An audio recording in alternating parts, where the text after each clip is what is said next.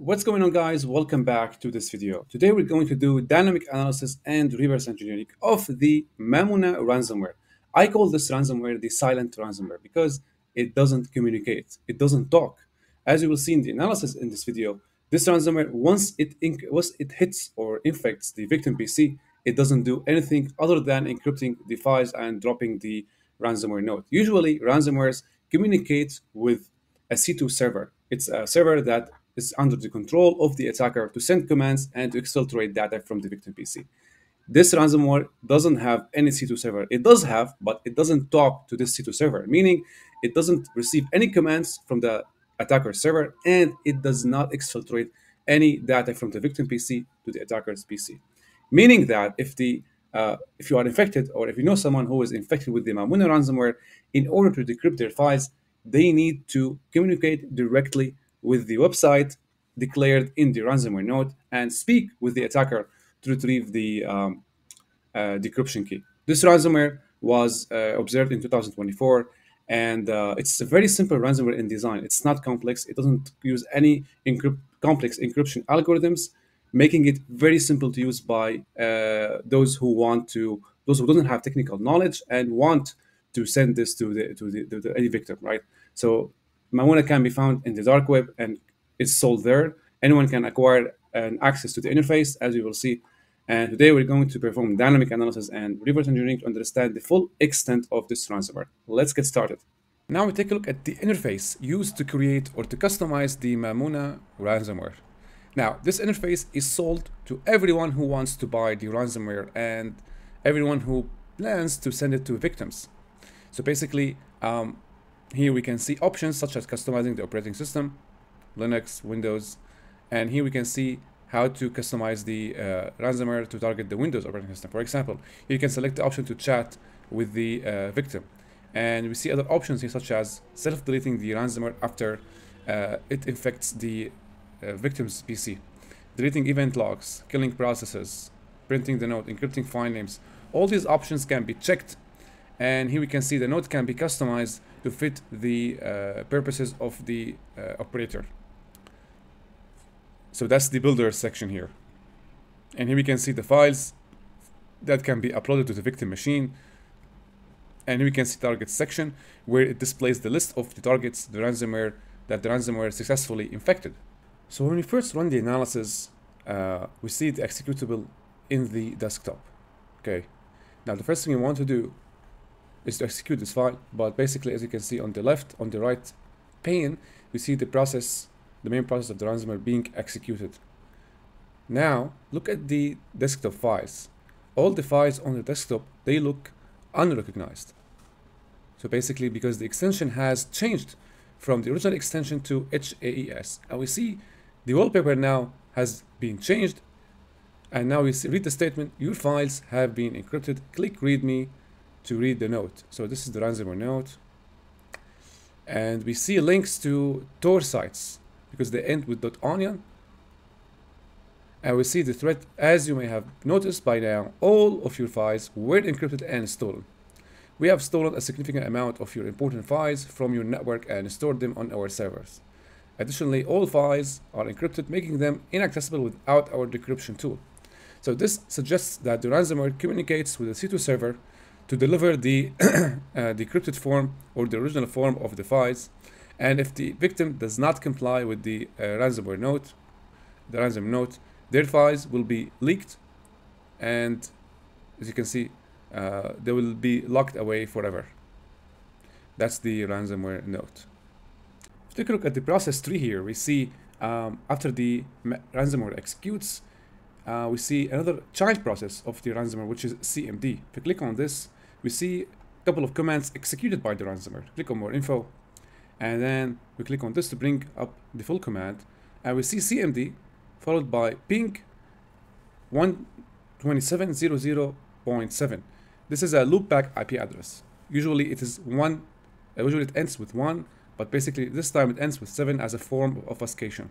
-N3. So basically this command, it is a ping command to the loopback IP address. So what's the point of this command? It's instead of using sleep APIs or timers to delay the process execution, it uses a ping to the loopback IP address.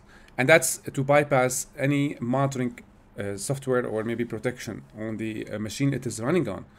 And then we have delete /f/q, so it is deleting the executable from the machine to actually prevent any forensic traces. Now, if we click on the ransomware process and then on more info, we start first with the behavior activities that are categorized as other. So we see here these actions sum up to reconnaissance activity. So basically, the ransomware starts by gathering information such as the supported language, the computer name, information about the registry, and the machine UID from the registry. Also, it creates files or folders in the user directory. Basically, it is the ransomware node. If you click on this, we can see the files that are created. We can see the readme HAES.txt, which is the ransomware node. It is created in more than one directory, increasing the chances the user sees the node.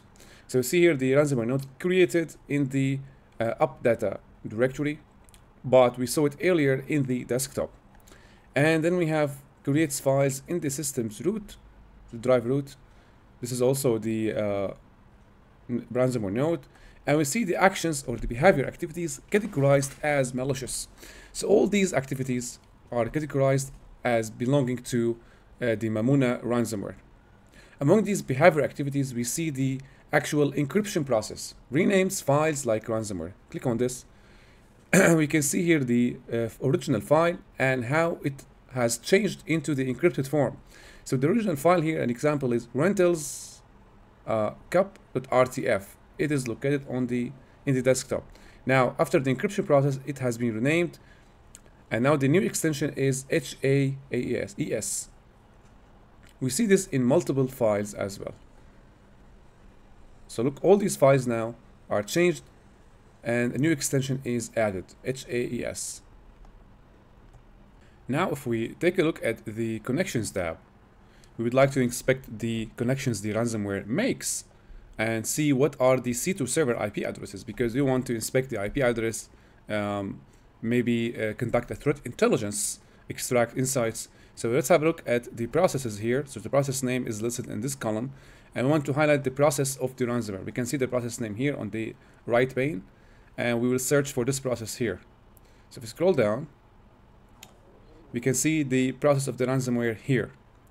And we see connections to using port 80, suggesting a web browsing activity, but the IP address that connects to it looks internal IP address. So maybe this is a way to hide or to obfuscate the fact that the malware or the ransomware does not perform any network communication.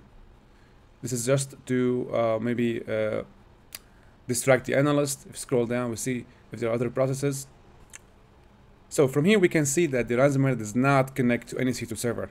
If we click on the DNS requests tab,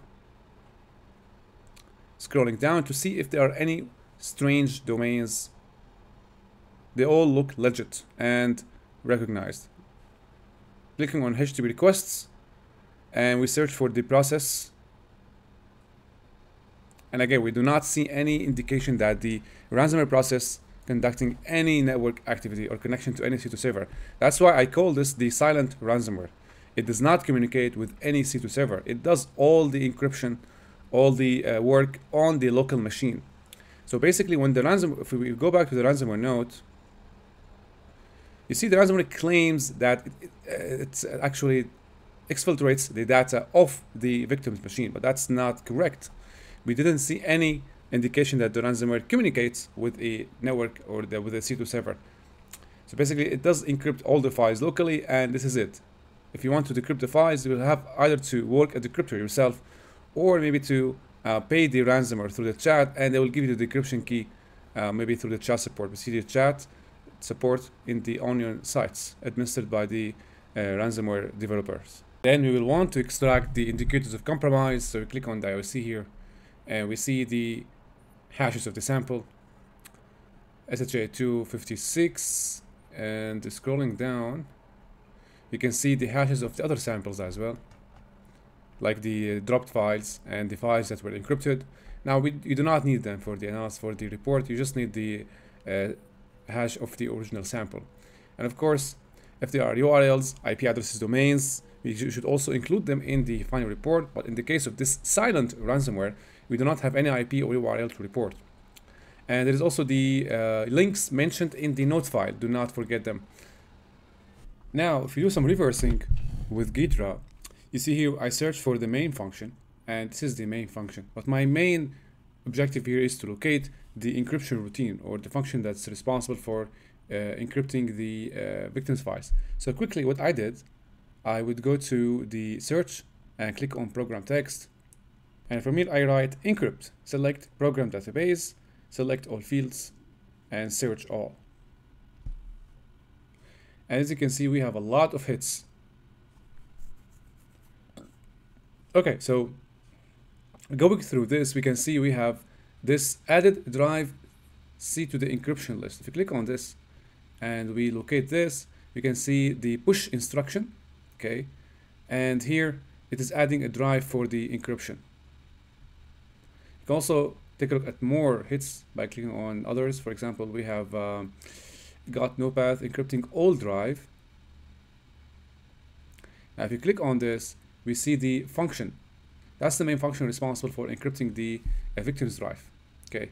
Now scrolling down, we will not analyze the function fully. We will just touch on the lines where it encrypts the files and folders of the victim. You can go back to the search, and we see here file node for encryption. We saw this starting encryption in panic mode, found drives to encrypt, and we see the responsible line here. That's the line starting encryption in panic mode. If we focus now more on this routine, this is where the encryption starts.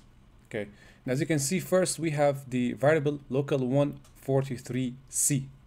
Okay, and that's basically the variable responsible for the delay. We saw earlier in the Any.Run analysis that the ransomware performs a ping, or a virtual ping, to a loopback address, okay, to perform some delay before the encryption. That's the variable responsible for the delay here. Okay, and then we have this function. This is the function actually performing the delay for maybe a number of seconds, milliseconds, we're not sure yet. And this is not important for this analysis because we know that this is a ransomware and it performs an encryption.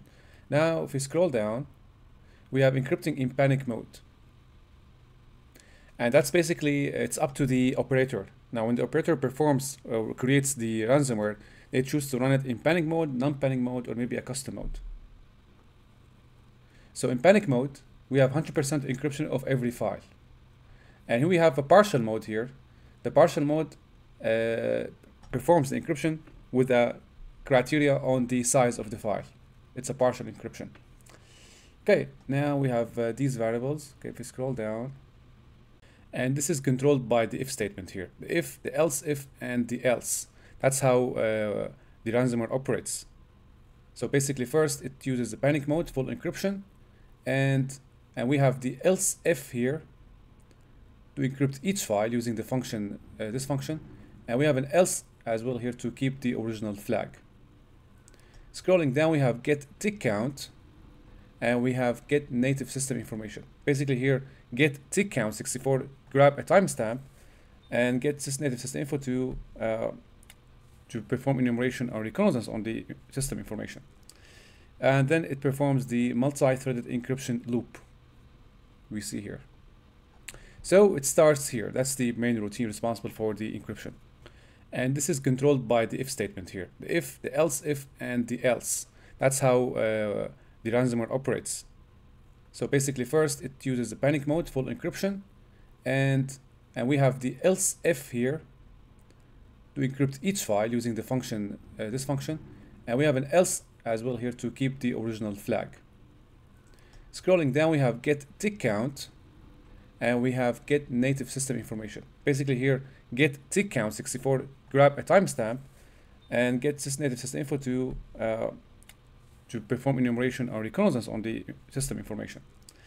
And then it performs the multi-threaded encryption loop we see here. So it starts here. That's the main routine responsible for the encryption. Now, if you take a look here at this line where it says local encryption completed, and double click on this, we see this function, another function here named ends with 13. And this function performs a bunch of variable declaration. We're not going to go through this, but there is an important line to understand here, which is this line. So we have the code checks a byte at EBB -0x12. It's hexadecimal value.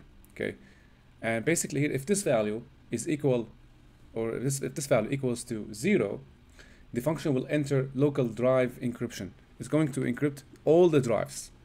Okay, if it is not equal to 0, it's going to perform custom path encryption. Key takeaway here from this if statement is that the function performs encryption in two modes, or in two branches. The first branch, full local drive encryption and custom path encryption.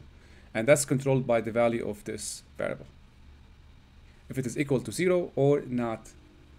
And based on the result, it's going to do either one of these branches.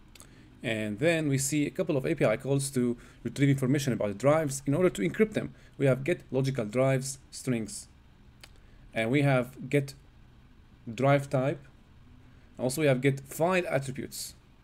All of this to encrypt the files and directories in, of course, the full local drive encryption. After it's done, it prints local encryption completed. And then we have the other loop here, starts from here, where it performs custom path encryption. And after it finishes, it prints all custom paths processed. And that's, of course, dependent on the choice of the person who created the ransomware, or let me say the affiliate. As we showed earlier, the affiliate can choose custom path encryption or full local drive encryption right from the interface. Okay, and then there's a cleanup and some wrap up on the code. So that's the main that's the main function responsible for. It's actually the central driver routine of the ransomware encryption engine. We saw that we've got two modes, local drive and custom path. In the local drive, it enumerates the logical drive path, and the custom path, it encrypts the only user specified files or directories. And basically, after the custom path is processed, we have some optional encryption of the network shares, and then it has a cleanup and wrap up routine. At the end, before we wrap up, remember that SOC teams, or as a SOC team, you can start using Any.Run by signing up an account. So you can sign up an account for all your team, all your SOC team, or maybe sign up an individual account if you want to try it out, fill in your name, the business email of your company, the password, accept the reviews, and then start using Any.Run. Good luck.